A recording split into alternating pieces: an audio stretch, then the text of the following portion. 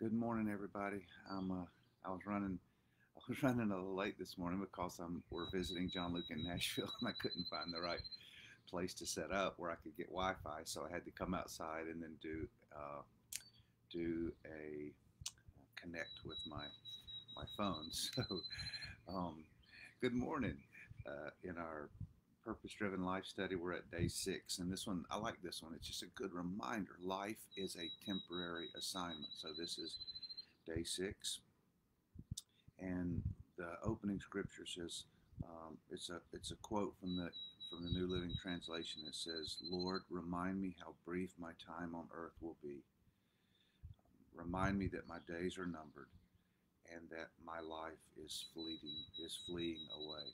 And we talk a lot about in James where it says our life is like a vapor or a mist. And even though we live a long time, maybe typically 78 years, something like that. But that's just so small when you think of eternity. When you think of when you're 6 and someone tells you you meet your grandma or great grandma who's 90 something, seems like the oldest person or oldest thing you've ever seen.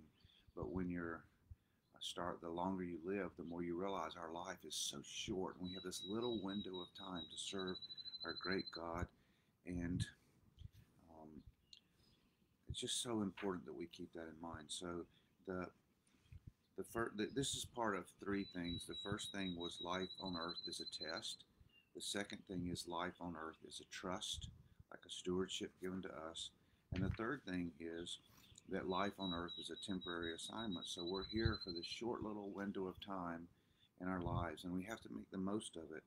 And we have to um, do that. I like this. With all the fascinating attractions, mesmerizing media, and enjoyable experience available today, it's easy to forget that the pursuit of happiness is not what this life is about.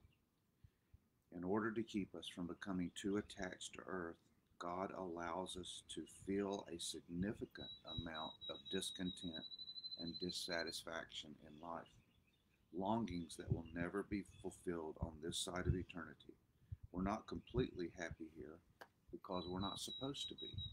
And so that's a good reminder to us that um, earth is not our final home. We were created for something better.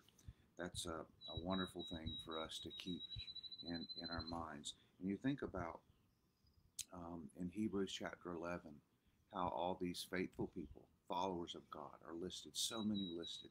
Um, Abraham, Samson, Sarah, Rachel. There's many people that are mentioned in this Hall of Fame, this list. And it says that once they learned about God and they learned about this longing for their eternal home. And in one of, uh, uh, um, it's just a thought that we have to keep in front of us every day. It's so helpful to know that I'm not home yet. This is not my home. And so that we can serve God boldly and fearlessly, knowing that the best is yet to come. Here's a statement that I think is really good at the end of this chapter. You will not be in heaven 2 seconds before you cry out, "Why did I place so much importance on things that were so temporary?" And I also like this statement. At death, you won't leave home, you'll go home. So just good reminders to us today. The Bible says that in Ecclesiastes that God has written eternity in our hearts. And so that's good to know that we were made for eternity and that this little life is a temporary assignment. And the, the, the, the good thing is that we serve God right now while we can, and we keep our eye on eternity because ultimately that's where we're going to be with God. So I don't know what you're going through right now, but my friend, hang in there. Whatever's going on in your life, hang in there.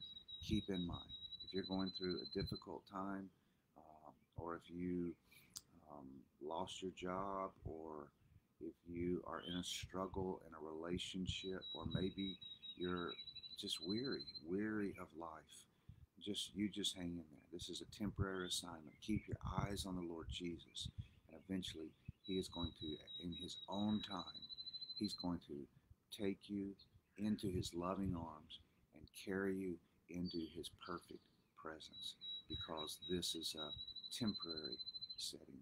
The Bible says that we're just pilgrims here. We're just passing through. And our home is better than anything you've ever experienced here, our eternal home. So keep your eyes upon the Lord Jesus. God bless you and have a great day.